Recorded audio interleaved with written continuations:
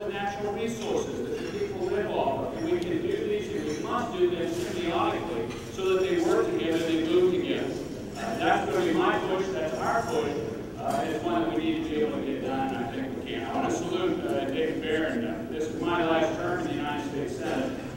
This guy has been the go-to guy on these issues, and what I like about it, he under-promises and over-delivers, which is a good not pretty unusual in this town.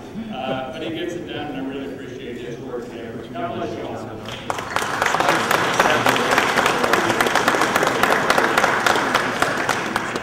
I do want to congratulate David and Ed for holding the hearing today.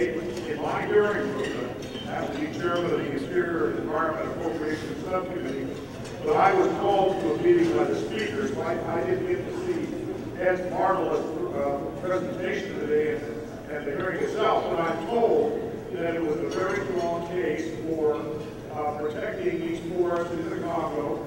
And also, we learned from biodiversity how important that is. One of the things that I've done as chairman of the Interior Appropriations Committee is to, in the U.S. Geological Survey, is to create a new center on wildlife adaptation and climate change.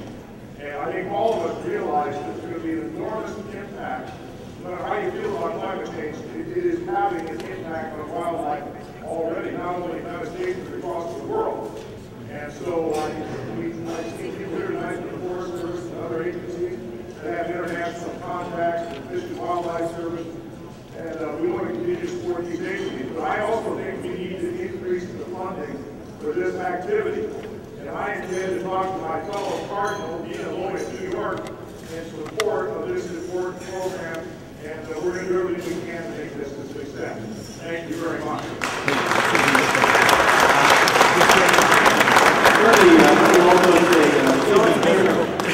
John Tanner and I, Clay Shaw, were the original architects of this legislation.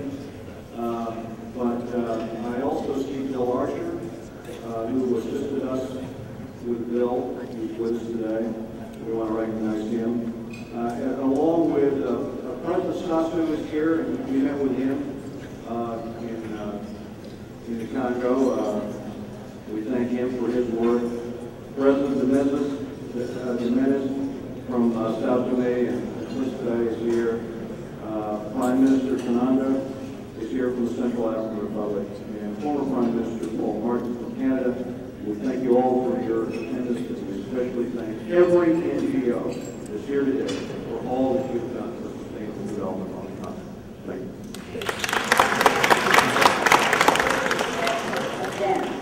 Honoring the Congo Basin Forest Partnership.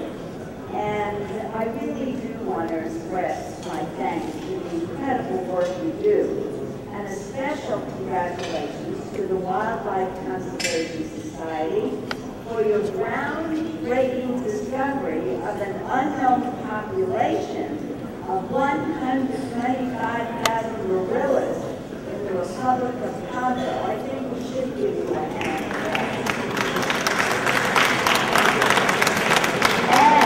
I'd like to specifically congratulate the President and CEO of the Wildlife Conservation Society, Dr. Stephen Sanderson, and the staff of over 1,000 conservationists and scientists. That's interesting, 125,000 gorillas, but 1,000 conservationists and scientists doing the work, including my faith, John Calvelli, who's a physician and professor who I understood is on the airplane, really done such important work in Africa. And I'm very pleased to see the collaboration effort in working towards a shared vision of global conservation.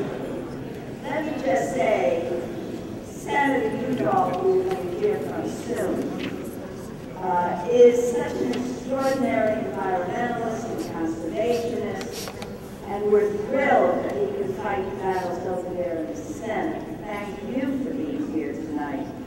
It's so wonderful for me, especially when we worry about oversight and what our dollars are doing, to hear the story of successful foreign assistance, governments interested in safeguarding its natural resources, and a strong civil society working together to help revitalize the community of lowland gorillas in the Congo Basin. An expanding global population, rapid conversion of critical habitats to other uses poses, as you well know, a serious threat to the world's natural resources and wildlife. Impoverished ecosystems, disappearance of species at an alarming rate are taking a global toll. We know conserving and managing biodiversity and forests is everyone's interest, maybe not everyone, but only good people. Environmental concerns are a critical aspect of the United States foreign policy, and as you well know, I've been a strong supporter of the coaching from my friend Senator Udall of biodiversity funding and programs that protect endangered species.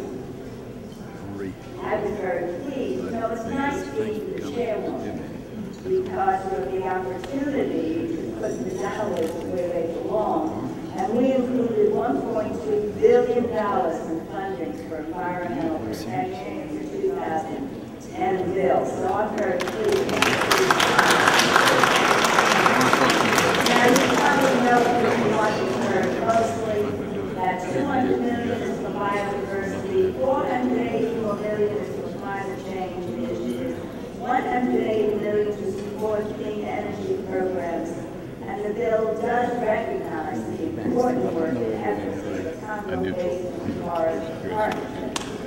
So, it's nice to have a party. We are celebrating the success today, and because there's so many people in this room, the partnership between the Wildlife Conservation Society, USA, the State Department, the governments of the countries present here today. So we have actual confirmation that the gorilla population is rebounding. And you and I know that dollars and cents is not enough.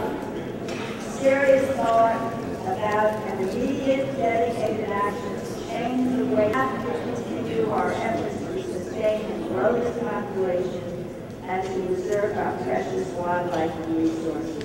So thank you, everybody. Thank you, everyone, for all your good work. And I know you will continue your advocacy and continue your commitment because certainly our work has been done. So thank you for the celebration today. It's great.